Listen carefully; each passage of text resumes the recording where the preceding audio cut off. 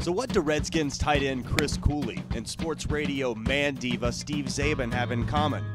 Well, not much, except a strong desire to get better at golf. Oh boy. It's instructor Pat McGuire's job to pit those desires against each other. I'm going to beat Cooley. It's that simple. I'm not going to let a tight end beat me in the game that I've played since I was 10. It's awesome that it's a competition between me and Czabe. I definitely want to beat Czabe's ass.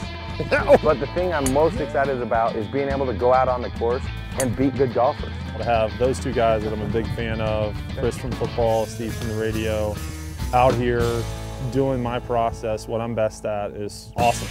Raspberry Golf Academy's Celebrity Showdown. Cooley versus Czaban. Caution. I'll take it. This may seem like just a game, but the improvement that Chris and Steve will see over the next 60 days is serious business, especially at the Raspberry Golf Academy in Leesburg, Virginia. The challenge for the football player and the guy who talks about football is simply this: which player can get better faster? Turnover. Pat McGuire and his Raspberry Golf Academy staff will observe Cooley and Czaban over 18 holes, take stats, and formulate their game plan for improvement. And they don't have much time. We're going to take a huge improvement cycle and condense it into 60 days. It'll be a great challenge for me as an instructor and my staff to really show how good these guys can get in such a short time.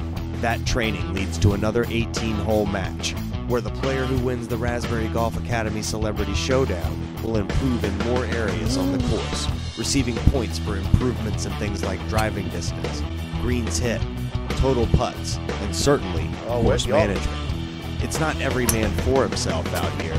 It's every man versus himself.